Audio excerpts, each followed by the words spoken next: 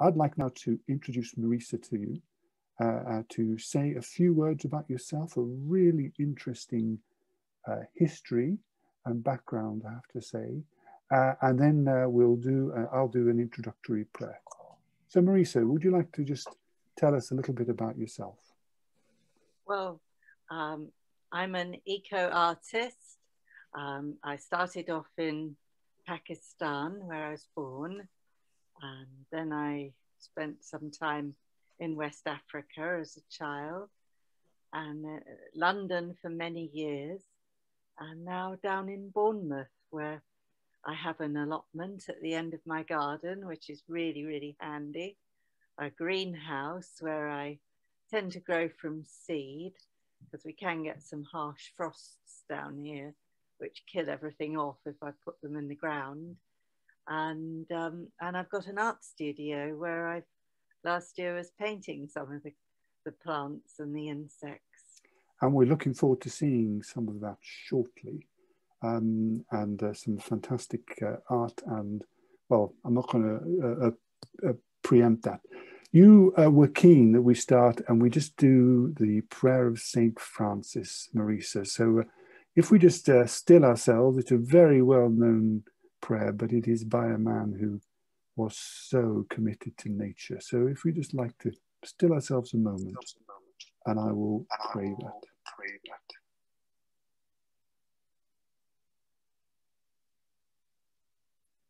Lord, make me an instrument of your peace.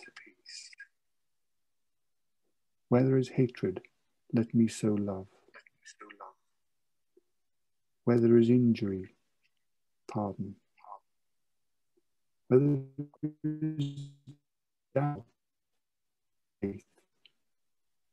Where there's despair, hope. Where there's darkness, light. Where there is sadness, joy. O Divine Master, grant that I may not so much seek to be consoled as to console, see what comes up. To be understood as to understand, to be loved as to love. For it is in giving that we receive, it's in pardoning that we're pardoned, and it is in dying that we're born to eternal life. Amen.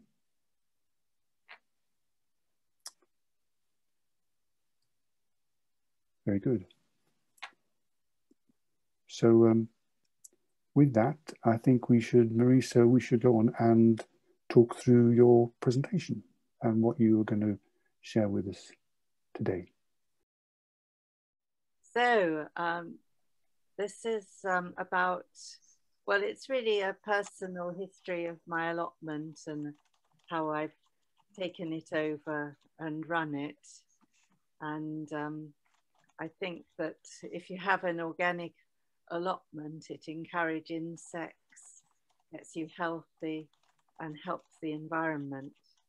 And I think that if we all had allotments or communal gardens and grew some of our own food, we could move from a high to a low carbon footprint. I've used lockdown, the last lockdown, the first one we had, as an opportunity to grow some beautiful plants and to make the allotment the focus for my artwork. I've done various art workshops on Zoom for other groups using the allotment as a focus for art. But I also like eating the produce and want to encourage others to have one. And I've saved some of the seeds from different years, and that's why the Monsanto genetically modified seeds, I believe, are not they're sterile. So if they're sold to poor farmers in third world countries, they have to keep buying them. They can't save them. And I'm also very interested in the idea of crop rotation, because unless we move over to permaculture, many groups, the UN, Soil Association, Compassion in World Farming, who advise that our soil will fail within 60 years worldwide. So crop rotation is an old-fashioned idea that we used to use until ICI decided to dump chemicals on them. So we could move to the next slide.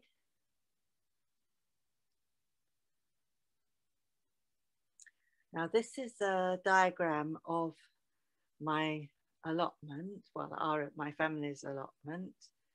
And it was very, very wild and full of rubbish when we took it over. But in a way, it was good because it meant it was basically organic. And organic farming uses different vegetable groups to practice crop rotation that minimizes diseases. And you can see I've used from the book that's in the bibliography on organic farming. They're different groups of vegetables so that you can sort of change them around each year. And I made a mandala, which is another permaculture idea. So you step in to the different keyholes. It makes it more interesting than straight rows. Okay, so next slide. This is how I mapped out the mandala. We've had to clear the couch grass. I did try and smother it with old carpets, but it didn't get rid of it. Couch grass will survive a nuclear war, I think. But I've mapped out the mandala and we've cleared the couch grass and got it ready to plant into. Next slide. Right, so allotments are a great way to stagger growth of produce to ensure seasonal eating and lower food miles. Now I start the seeds in the greenhouse, and this year I'm going to stagger it. So I have several plantings during the year, and my family helps me plant them out. And I put down biological killers called nematodes a week before I plant out the seedlings, and you have to water them every day, which then they eat the slugs while the seedlings are small. And I also keep all plain packaging, wool, cotton, and all green and vegetable waste for composting and mulching. And you can also ask your neighbours for their hedge cuttings or grass cuttings or Amazon. Better if it doesn't have ink on it, but Amazon packaging seems to be very good. And I'm going to have a system of water butts down there this year and some piping to help reduce our water consumption as the summers are heating up. And I'm hoping that will lessen how much water I have to get from the pipe we have on the allotment. Okay, so next slide. Here's the early sections of vegetables growing in the mandala. You can see the shape of the mandala just about. We've got broad beans. Now, I have to say broad beans are really good if you harvest them when they're very young and use them in stir fries. Just chop them up or throw them in whole before they turn into big beans. If you're not so keen on them once they get older. But they are, on my allotment, they were the most successful source of protein I got last year because we had a couple of really hot spells that killed off the runner beans. I also got turnips, potatoes and cucumbers coming up there. So next slide. That's Abby helping with the frog ponds. She comes and helps me with my parrots. I've inherited parrots and she's studying animal management. So she braves the parrots and also helps clear out the frog ponds, which we use as well as the nematodes to to not have to use slug and snail pellets. And I've also got lots of slow worms, and they live under an old carpet, but we found them under there, so we've just left the carpet and thrown compost on top. So next slide.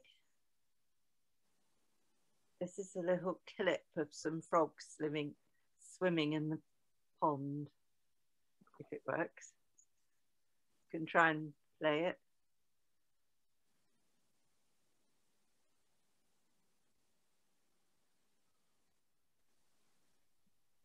It's trying. It worked perfectly when we did our little, here we go, let me try again.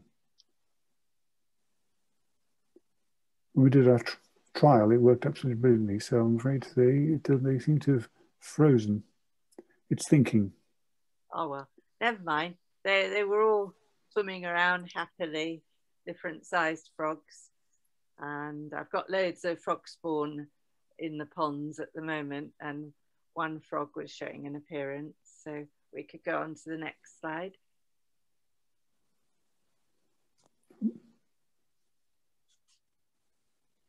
This is the back of the allotment. There's an old shed that I may replace. We might put more of a summer housey type shed there that will be good for my grandson. And there's a lovely tree I inherited, a ceanthus. And I got this canoe, which we were going to mend for the family on free cycle, but we never did. And then I discovered the winter before last, frogs were living in it. So we moved it into the allotment. So I've now got 3 frog ponds.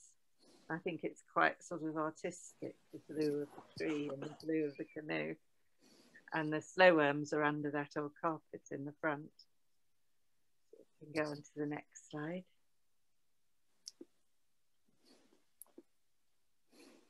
That's a sketch I did from the swimming frogs. That's just a little watercolour. Next slide. So last summer we had globe artichokes and buddleia. The globe artichokes are like great structural plants. I don't actually eat them, I leave them for the bees. And the buddleia, they are clothed in insects, butterflies and bees and lots more. And you can see the whole list of, we grew so many vegetables. I mean, we were having bucketfuls of vegetables and fruits, and we gave some to friends. And we were very healthy from eating them for the last 6 months. I've still got some sprouts and leeks left from last year. And this year we'll intersperse wildflowers, and I plan to build a herb spiral. That's mentioned in Gaia's Garden, one of the books in the bibliography. Okay, next slide.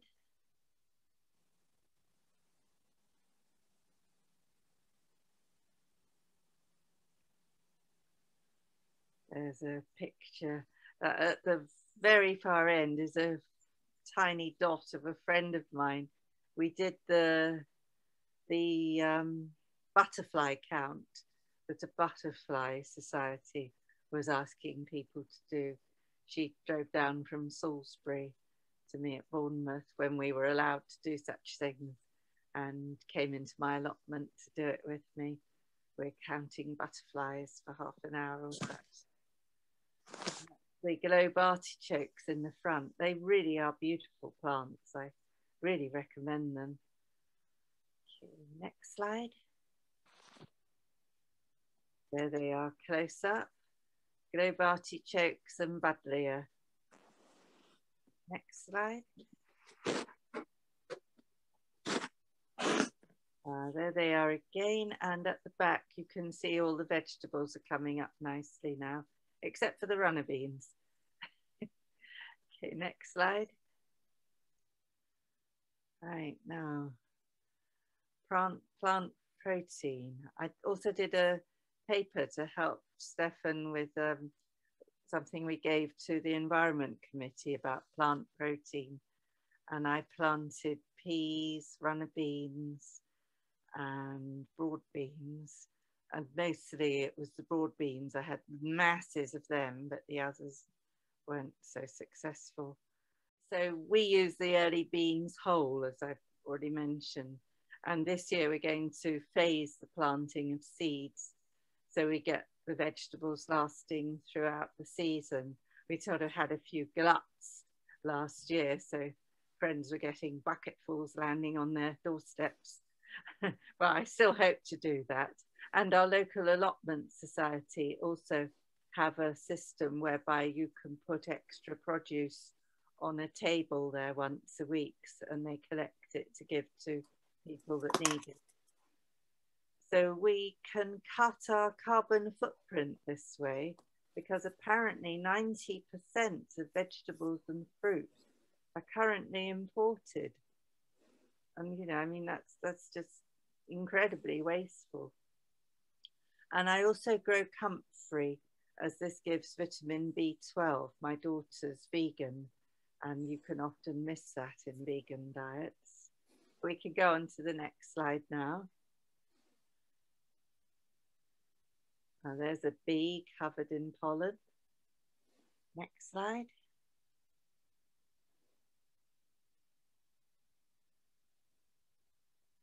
You can move to the next slide. Thank you. There they are, being very busy. And they're on the globe artichokes. Next slide. That's my sketch of them.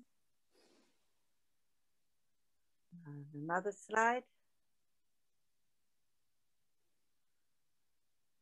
There we are. Next slide.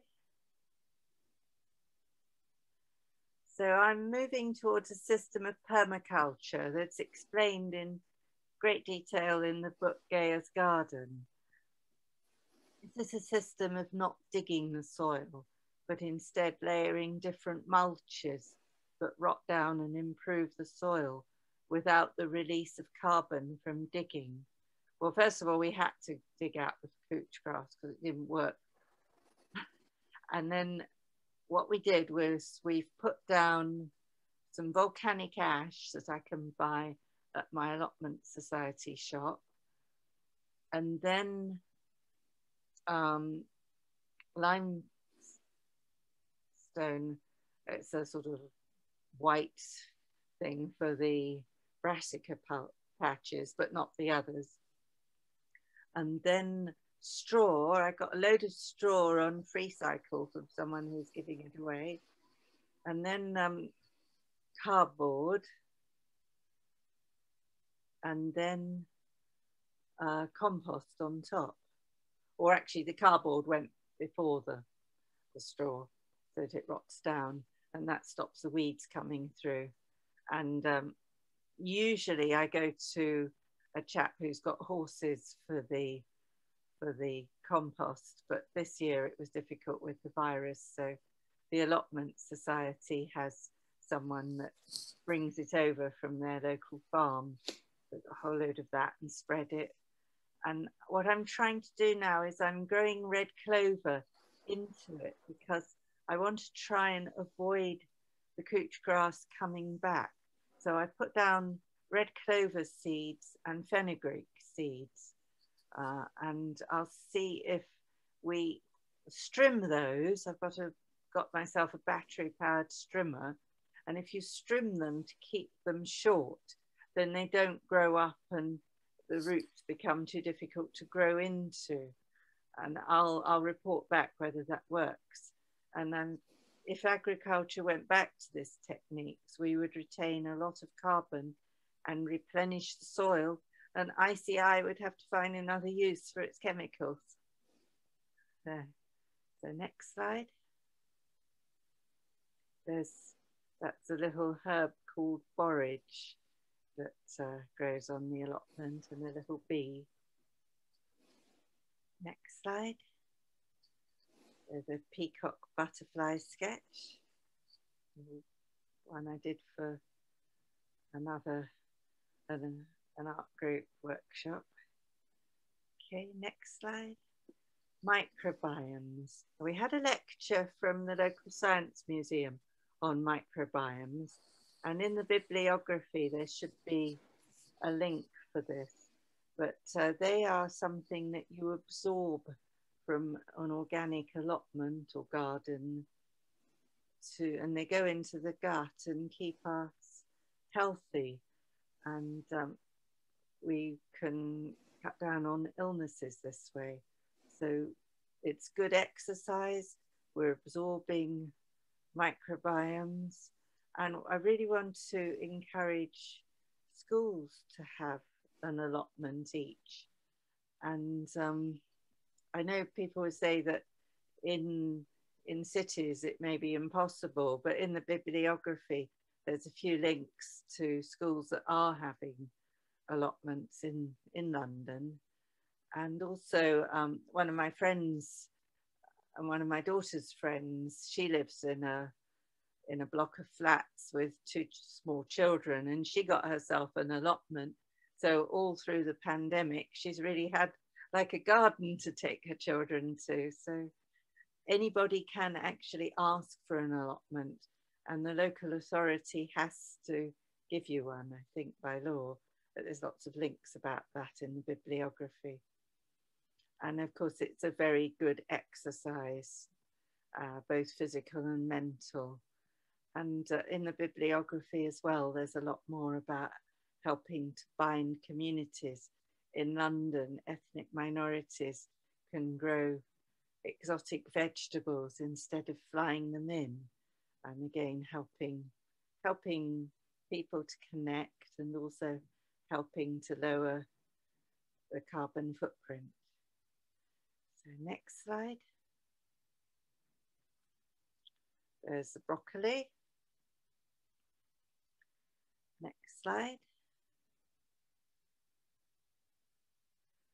Now those are they are courgettes at first, and if you leave them, they grow into marrows.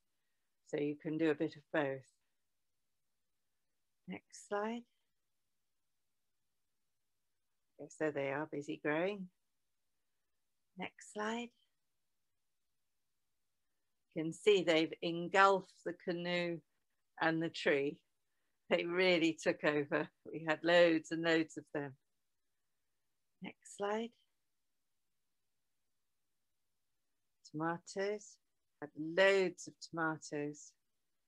In the end, I had to pulp them and freeze them because we had so many we couldn't eat them all. Next slide. This is the bibliography. There's the organic allotment I found very helpful, and it's got the groups of vegetables that you can use to do crop rotation with, and lots of helpful ideas. And Gaia's Garden has the idea of the mandala sheet mulching, which really could, sheet mulching just by itself could save the planet. It's an amazing concept that we really need to do. And I'm going to do a herb spiral as well this year. And you can go to the next slide. Yes, those are all different sites to look at to get more information. Next slide. Yes, these are, yes, a little quote from William Wordsworth. Laying out grounds may be considered a liberal art in some sort of like poetry and painting. And it really was making the mandala. It was like making a work of art in itself. And that's more about the school in Camberwell that has an allotment, and how good it is for urban kids. You know, they can grow the plants and then they can eat them, and also everyone from many different minorities can also join in. Next slide.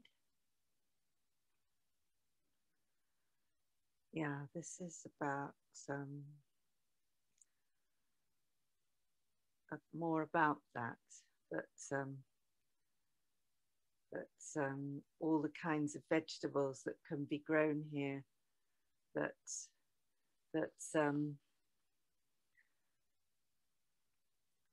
don't need to be flown in. And also there was a quote that's not actually in there, but there's a quote from my other reference notes about how Cornell University has discovered that children will eat vegetables if there are 6 different colors on the plate. So, you know, if they're going to grow their own vegetables and make a colorful plate, they hopefully will also eat them, and we can have a whole generation of children growing up who have had an allotment and have learnt to appreciate food and where it comes from. Okay. So yes, I think that's the end of the bibliography. And back to you, Stefan. Thank you very much for that. That was fascinating, and for taking the time to take the pictures and all those slides. What would be really great would be to just hear people's perspectives and questions. So either stick your hand up or your virtual hand or real hand, and let's hear it.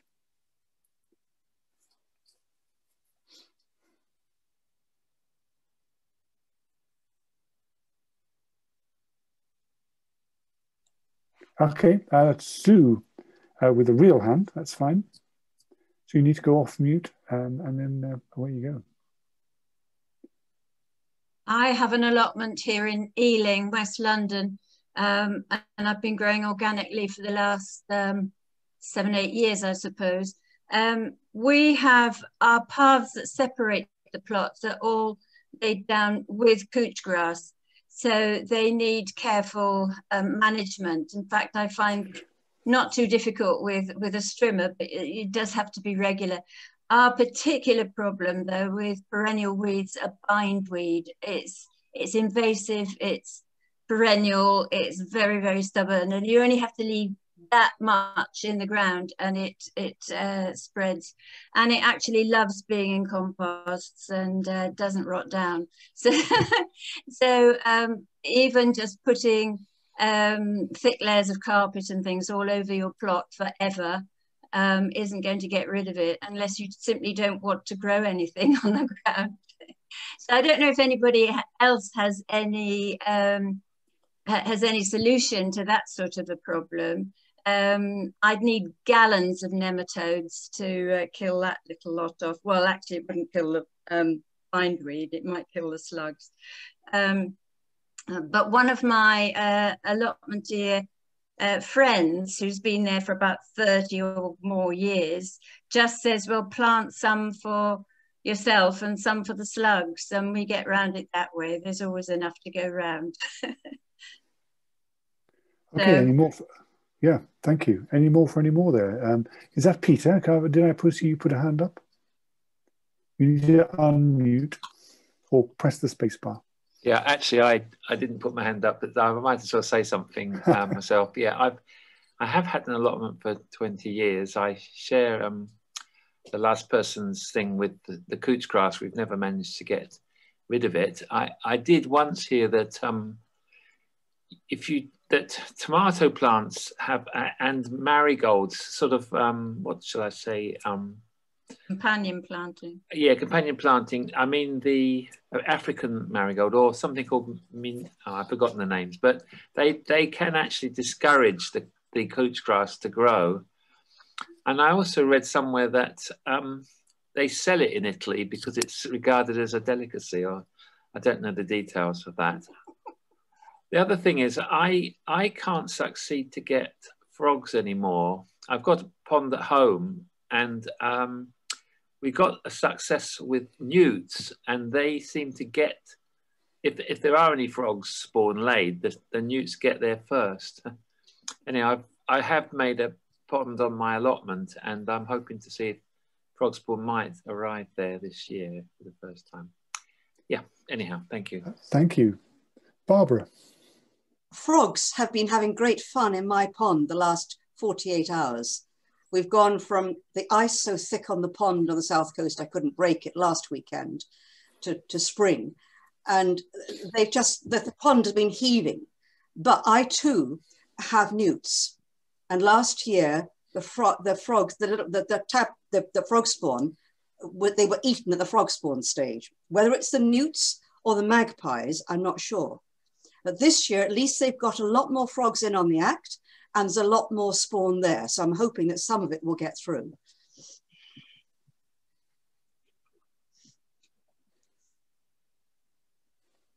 I think they are a really good way of control. You know, they are good for slugs and that too, aren't they? As long as they stay around in your garden. I think that's the other thing. You've got to have vegetation and such like to encourage them to stay over the summer months, so they're there when the slugs get busy.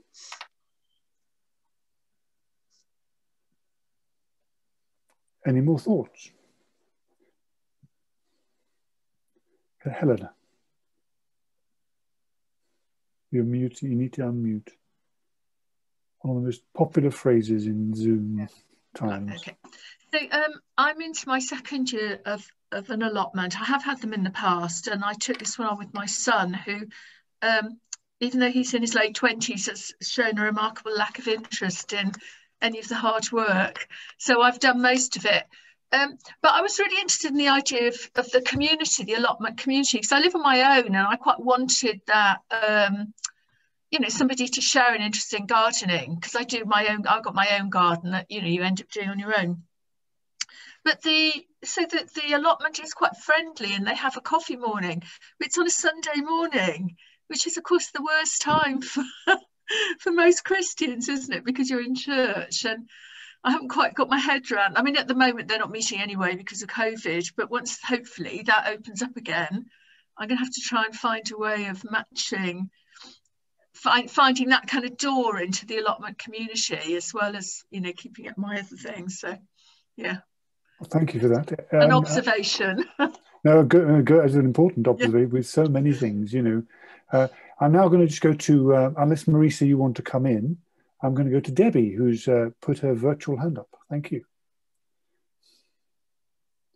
And you need to unmute as well. Or press the space bar. Yes. Very interested. I love your descriptions, Marisa. I'm on my 4th year of allotmenting and dealing with masses of couch grass and the like. I have heard that nematodes are tremendously effective but awfully expensive. Have you discovered any ways of getting them economically anywhere? And also, what other companion plants, apart from the ones mentioned already, have people found helpful? Because I grew some companion plants successfully last year, but only 1 or 2 sorts.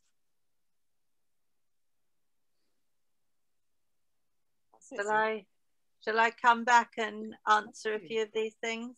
Absolutely. You have the floor for not just those things, but anything that comes to you.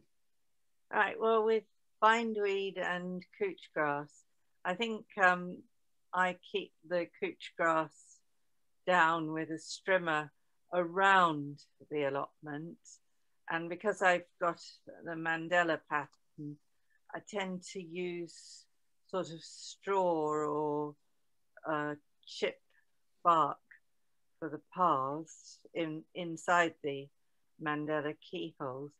I think otherwise you have to dig it out, the bindweed and the couch grass. You'll never get rid of it otherwise, but don't try and compost it yourself. Collect it in sacks, and when you have enough sacks, then take it to the dump or get a friend to take it to the dump when they're open, and because they compost at a much higher temperature with green waste, and they will get rid of it for you. I don't think companion planting will get rid of it or keep it away. I also will let you know if this permaculture idea of trying to grow the red clover will solve the problem of it coming back, because the red clover and fenugreek and winter tares, or tars, however they're pronounced as well, I'm going to put down next winter on my vegetable patch, the winter tares, and I will see if I can plant into those, and if they stop the couch grass or bindweed coming back, and I'll report back. But according to Gaia's garden, it should. And I have to do something, because some of my allotment neighbours are a little lazy. Well, she's a lovely old lady next to me, and she can't really manage hers, and I can't really help her as well as mine and my artwork. And when her couch grass flowers, it just blows into my allotment. So, yeah. So I've got to find a way of keeping it at bay. So I will see if having a green manure of red clover and fenugreek and others will stop it, will crowd it out so it can't take over again. I like that idea very much, and I would like to grow fenugreek for its own sake, because I like cooking with it. It's great in dal. If you make Isn't dal, it's very sort of, yeah. And Yeah, I make a lot of curries, so. together yeah. with coriander, together they are marriage made in heaven, aren't they? Yeah. Yes. Now, as to newts and frogs, I mean, I would suggest maybe taking some of the frog spawn out and rearing it in a little, well, kitchen tub or something. Or if you have I've actually got a small aquarium which I put my parrot chicks in when I take them away from their parents, because if I'm going to find homes for them, I have to take them away from the parents. It's very traumatic, but otherwise they're completely unmanageable. So I'd suggest taking some of the frog spawn out and rearing it separately, maybe, and then putting it back later if the newts are eating them all. But that's just a thought.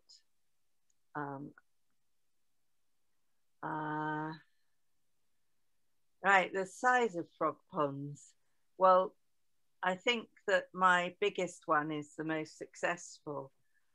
My husband and my grandson dug it, and it's 3 foot deep at the deepest point, which was recommended to help keep the frogs alive during very bad weather, you know, when it froze over. It's supposed to stop them freezing. And there certainly is a sign of life and frog spawn on that big one, and I haven't seen on the 2 others. But usually they migrate from the big pond, which is about, I suppose it's about 4 foot by 3 foot and 3 foot deep at the deepest end, and the others are smaller and one's a canoe. So so that's the size of it. Now our allotment society, when they're open on a Saturday and a Sunday morning from 10 until 12. So I could only suggest that you'd offer to host it on a Saturday, that you would be there, or you could have a rota of people that could open it up on a Saturday morning. And we sell all kinds of seeds and volcanic ash and mesh and stakes and well, until all this happened, some wonderful members used to make the most amazing cakes, which well, I suppose my waistline has recovered a bit from not having. So yeah, I mean, that would be possibly what a solution to the Sunday morning opening. Now, nematodes, I get a 10% discount on everything I get from having joined the organic gardening catalogue company, which is listed, I think it's to do with the book, and you could just put it in onto Google, and if you join, then you get a 10% discount on seeds and everything. But nematodes are expensive, and if you can get out first thing in the morning to your allotment and grab all the slugs and snails, we have a system whereby we collect them all, and one of us takes them and puts them out in the woods every few days. I don't like to kill them, so that's what we were doing, because I put my nematodes down this year, and then we had such a drought that I think they died even with watering them. So if you know that you're going to have a wet week with the weather forecast and you're a week before you plant out, then yeah, put them down. But otherwise, just use going out first thing in the morning, collecting them all, putting them into a container with some green stuff. And if you go for a walk, just releasing them somewhere where no one will mind. Let's see, I think I've answered all the questions. Any more? Or feel free just to discuss or make points. You know, there aren't too many of us today. It works well. Debbie. Hi, Marisa. I'm a quite new allotment holder, and I'm quite impressed that you are managing to use seeds from previous years. At the moment, I buy all mine. And I just wondered if you do manage to do that for all your plants, or if you sometimes have to buy some of them. And also, which plants do you think are easy for doing that? Because I would like to give it a go. So what would you recommend starting with? Okay. Anybody else?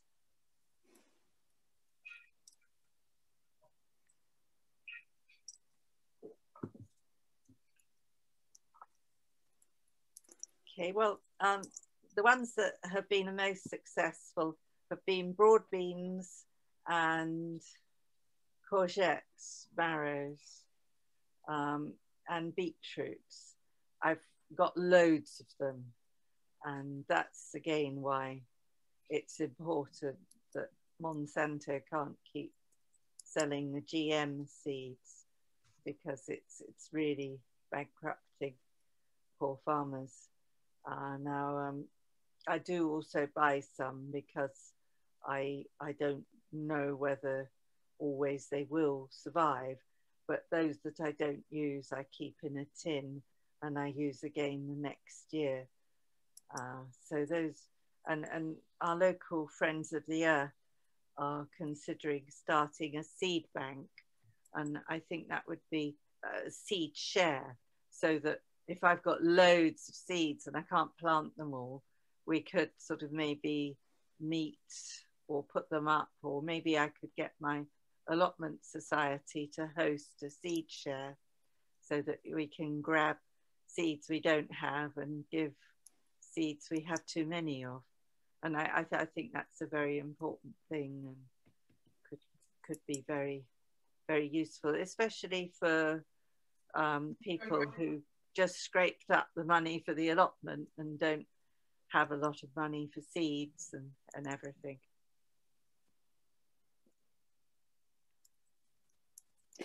Peter. On seed saving, we try and do it quite a lot at home, my wife and I, Ruth. I found tomato seeds you can save them very well. Cut them when you've got a nice tomato at the end of the season, and save the seeds, dry them, and then use them again. And runner beans and French beans, that kind of thing.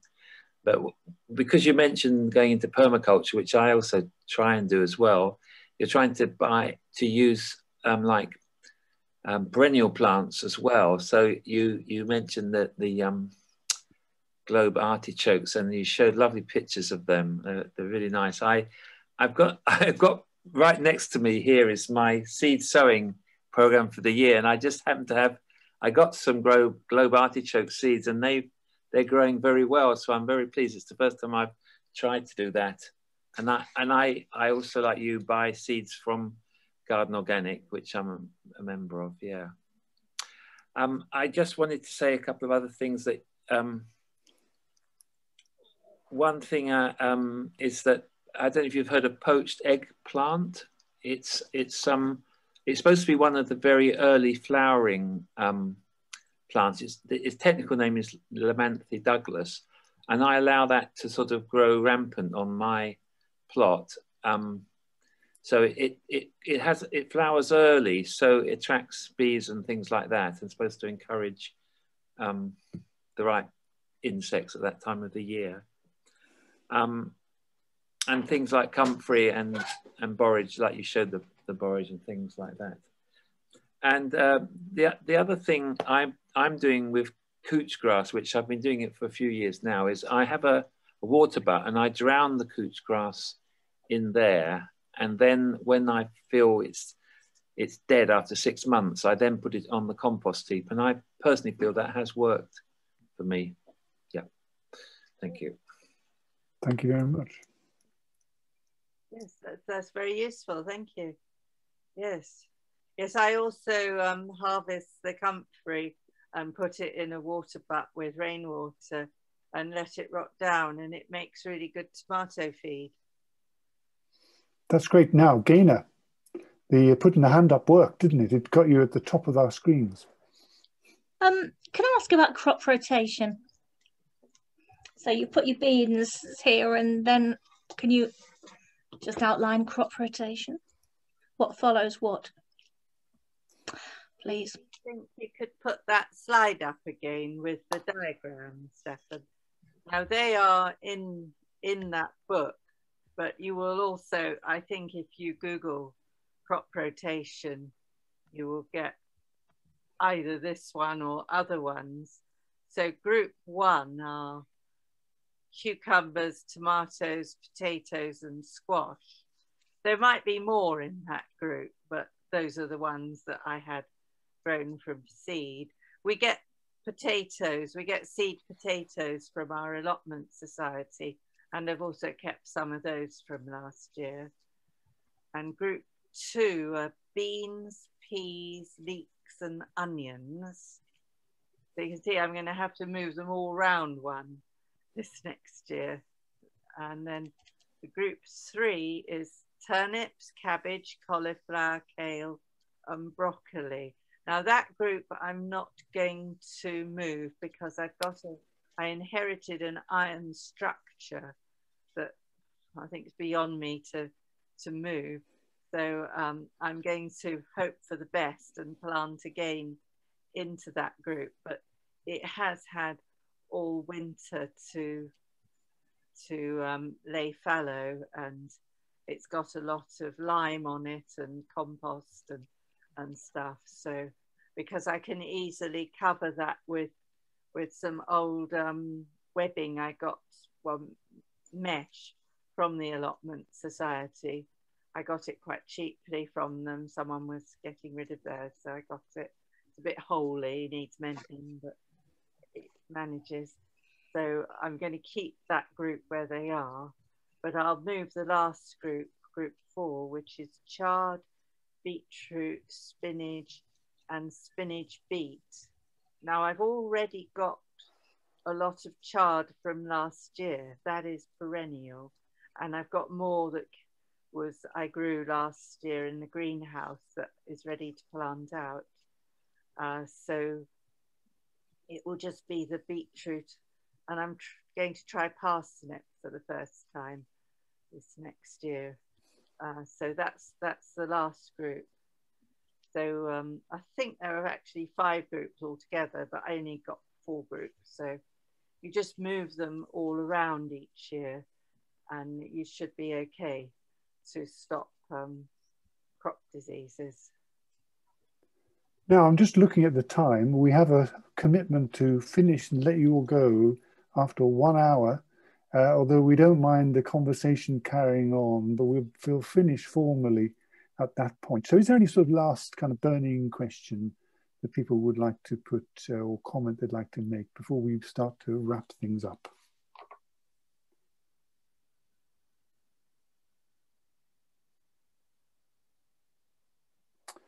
Doesn't look like it. So let us finish with the blessing of Saint Francis of Assisi to Brother Leo. I'm going to put you all on mute while I do that. The Lord bless you and keep you. May he show his face to you and have mercy.